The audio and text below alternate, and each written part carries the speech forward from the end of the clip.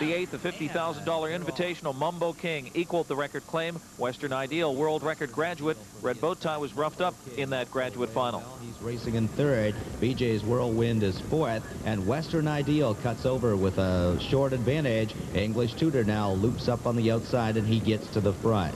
Mumbo King is third. BJ's Whirlwind, good early spot for him, fourth.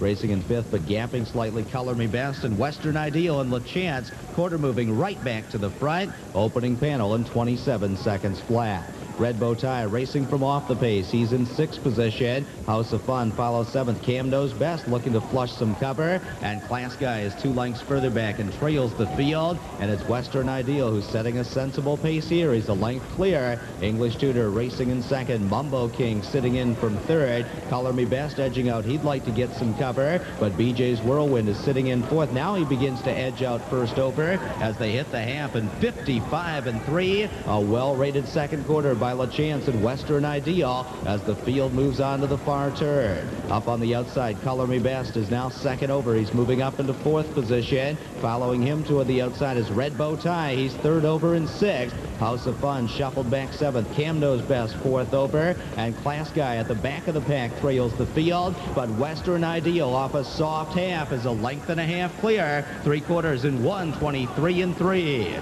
BJ's Whirlwind up on the outside is second. English Tutor third, but Western Ideal's kicking away from him right now. He's 3 lengths in front with an eighth of a mile to come. Color Me Best finds his best stride. He's beginning to come on, but Western Ideal still leads it. Color Me Best trying to get to him on the outside. Western Ideal all out. Color Me Best closing.